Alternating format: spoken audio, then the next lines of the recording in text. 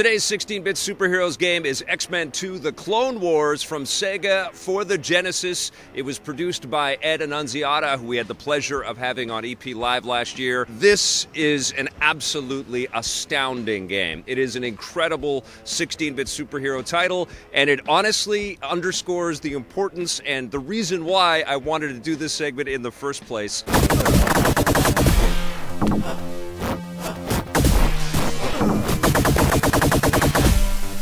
It picks up on a lot of learnings from the first X-Men game that Sega produced, which was actually a pretty decent game, but it was overly difficult. It encumbered the player by not allowing them to use their mutant powers all the time. All of those deficiencies were scrubbed, and this game turns out being absolutely amazing. You can play as Wolverine, Psylocke, Beast, Nightcrawler, Cyclops, and Gambit. So you've got a nice collection of superheroes at your disposal. All of the characters have their mutant powers available to them at all times, so you can always be slashing as Wolverine. You could be throwing those cool cards as Gambit. You could be using the laser eyes of Cyclops at will. And honestly, this game turns Cyclops into a fantastic protagonist, and it's one of the coolest versions of Cyclops that I've seen across any media, because it's just so much fun to play as him. He's just blasting all kinds of bad guys all over the place. You can shoot in a bunch of different directions as well, which is great. Gambit benefits from that as well. You can throw the cards in a bunch of different directions and also use his staff. Beast was a little bit more challenging to play as, but of course he is tougher, and he takes a little bit more damage, and he doles out a little bit more damage as well.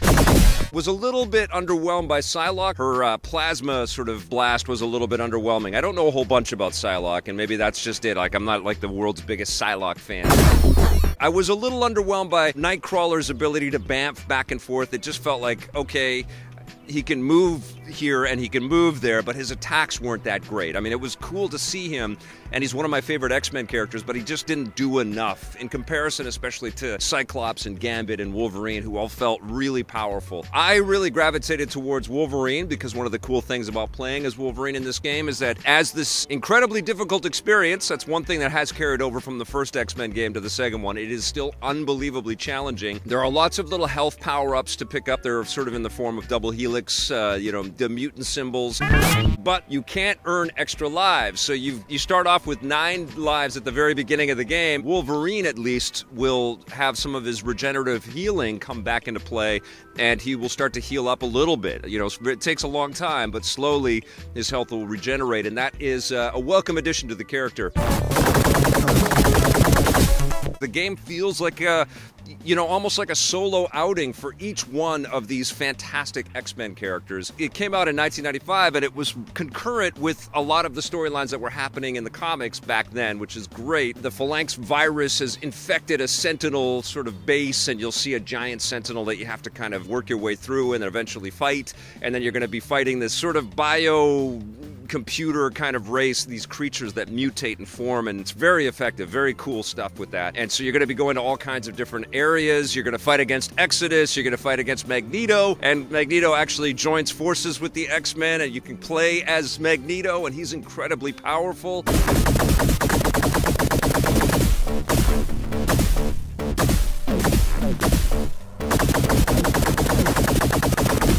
And this game starts off in such a wonderful way. It has a cold open. So you start the game, you turn on the Genesis, or in my case, the Mega SG, and boom, you're right into gameplay. You're in this snowy kind of winter wonderland, blasting away at giant sort of robot mechs and ninjas and stuff, of course, and trying not to be in the line of fire of these nuclear reactors that you're hacking and slashing. It's awesome. It's 16-bit, man. That's the way it is. So you're dodging all of these fiery explosions and trying to just make your way to the end of it. You're like, what the hell is going on? I'm already into the game.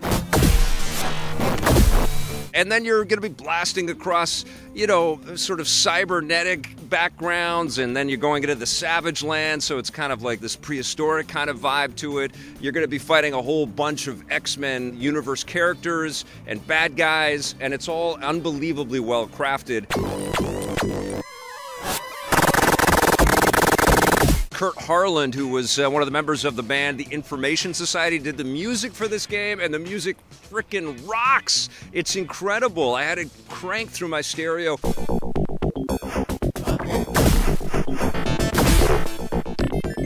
though this is a game from '95, it's still, I don't know, it's so vital and so alive and so fun. I mean, the sprite work is amazing in this game. Super big characters, lots of great animations, lots of details. Even the way, and I posted this to my Instagram, even the way that Wolverine will, chunk into the wall, and he'll climb up the wall with his claws, and then he'll hang from the ceiling and continue to climb on the ceiling. Just super cool. Lots of great stuff, lots of great details there.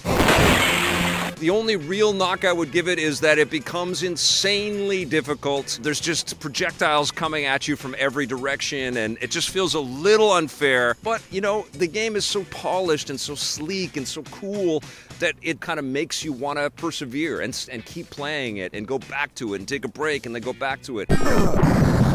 When I reflect on this game, and I'm playing all of these 16-bit superhero games today, and how they feel and how they play today, this stands up with any of these, modern interpretations of classic scrolling games that I've been playing. There's lots of great indie-developed titles, even lots of big studio titles that kind of take from the 16-bit kind of game design.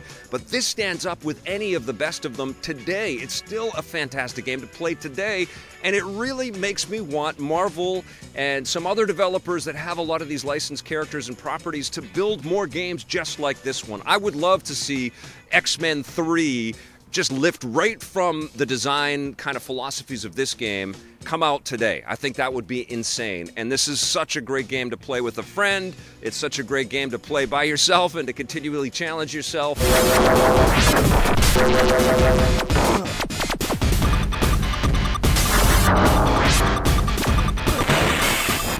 It's definitely a game I will never, ever get rid of. I love X-Men 2, The Clone Wars. I'm going to give it a 9.5 out of 10. And if you've got a Genesis or a system that plays Genesis games, get this one.